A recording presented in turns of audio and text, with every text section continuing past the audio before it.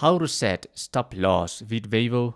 Hello everybody and welcome to our channel. Today you're going to learn how you can stop your stop loss in Bitvavo, so please watch till the end to properly understand the video. And don't forget, you're going to be able to find the website and sign up links at Bitvavo in the description of this video. So this is my dashboard. I must go into advanced to be able to trade.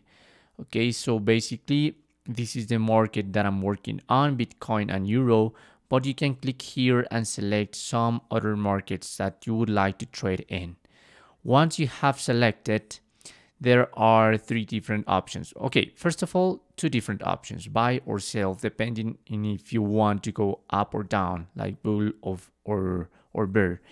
So let's suppose I would like to go up, okay, to buy here and to sell around here.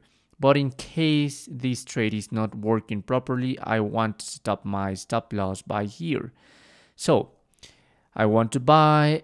There are three options here: limit, market, or stop limit. I'm going to stop limit, and my trigger price, this is optional, but by now I'm going to select the trigger price around the 23,960. Okay, there's going to be, and that's my trigger.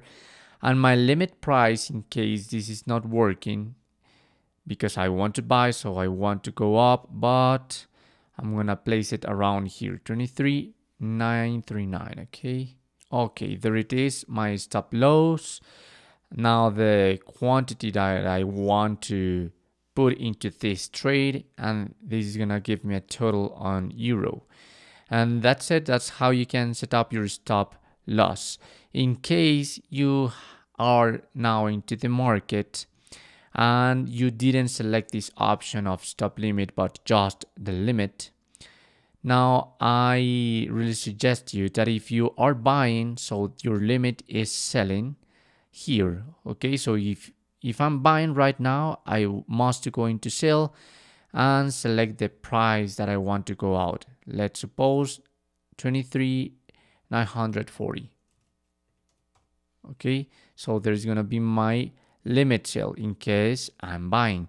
But if I'm selling, so my stop loss is gonna be a buy order. So if I'm selling here, my buy order is gonna be around 24, let's suppose, and this is gonna work as a stop loss too. Okay, and those are the options. That's how you can set stop loss on Bitvavo.